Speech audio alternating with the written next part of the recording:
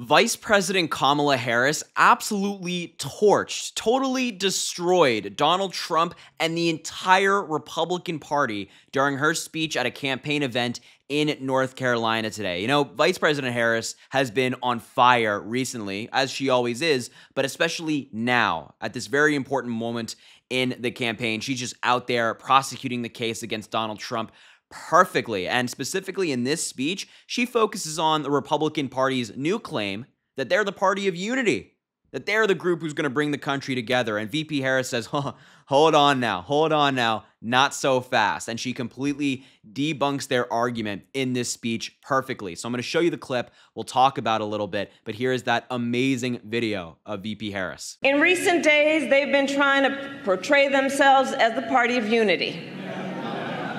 But here's the thing. If you claim to stand for unity, you need to do more than just use the word.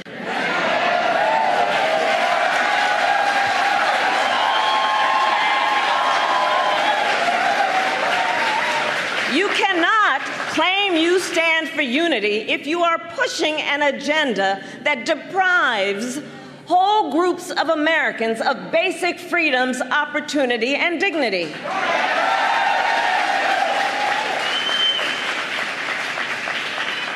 You cannot claim you stand for unity if you are intent on taking reproductive freedoms from the people of America and the women of America. Trying to ban abortion nationwide as they do and restrict access to IVF and contraception as their plan calls for. You cannot claim to be for unity if you try to overturn a free and fair election and threaten to terminate the United States Constitution. Yeah, exactly. Republicans are just a lot of this. Just a lot of talk, no action. You know, there's a famous phrase out there that VP Harris just kind of touched on that feels very applicable. Actions speak louder than words.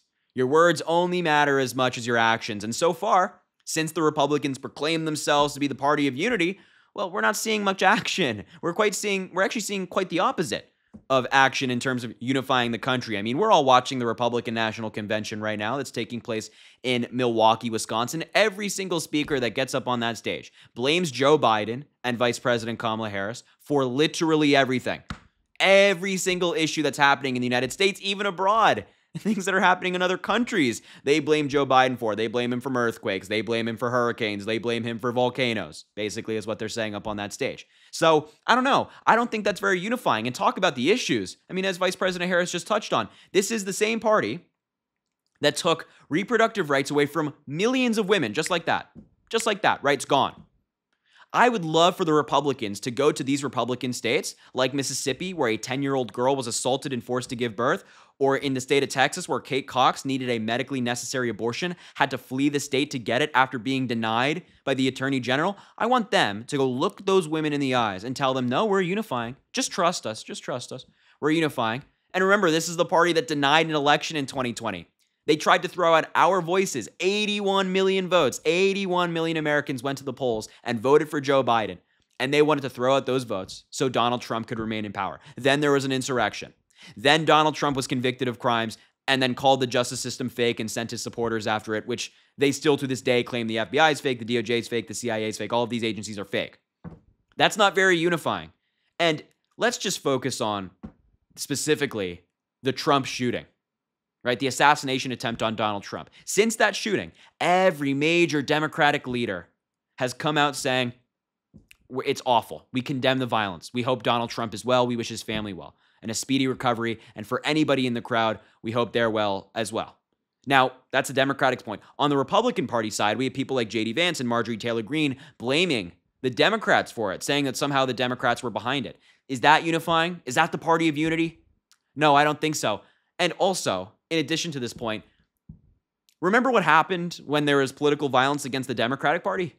Remember when Paul Pelosi almost died after a lunatic, a MAGA lunatic, hit him in the head with a hammer? And thankfully, thank God, the police were on the scene to take care of it and save his life.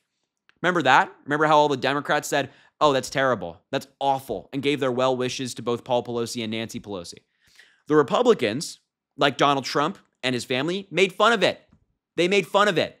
Here's a video of Donald Trump mocking the tragedy, the awful assault of Paul Pelosi. And we'll stand up to crazy Nancy Pelosi who ruined San Francisco. How's her husband doing, by the way? Anybody know?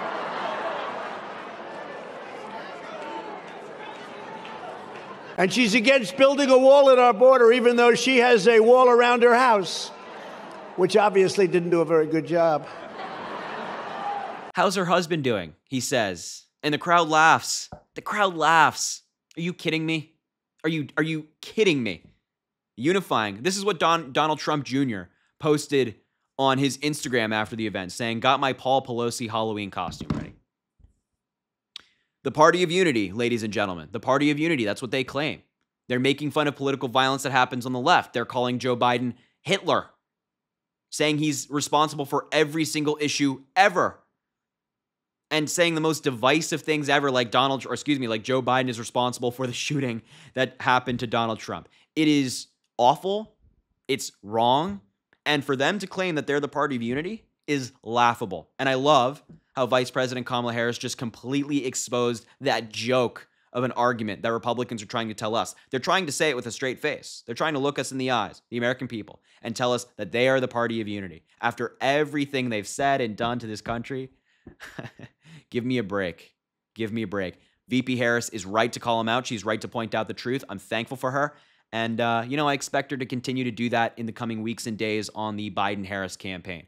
So anyway, folks, I just wanted to show you this amazing video of our fantastic, wonderful Vice President Kamala Harris slamming the Republicans, exposing them for their hypocrisy. It's always a good day when that happens. It's always a great day, isn't it? So anyway, I'll leave the video there. Thank you so much for watching. I appreciate you being here. Make sure to subscribe down below. It goes an incredibly long way. Also, drop a like on the video and comment. Let me know what you think about all this. Share the video with anybody you think needs to see it. And as always, I appreciate you being here, and I hope you have an amazing rest of your day.